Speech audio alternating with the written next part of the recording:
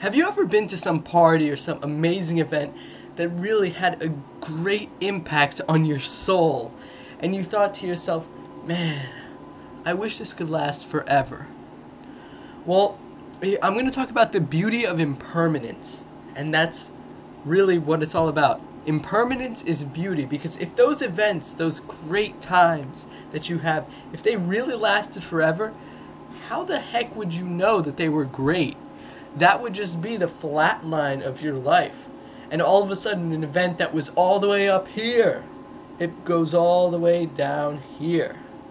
It's those crappy, shitty experiences that you have in your life that make these all the better.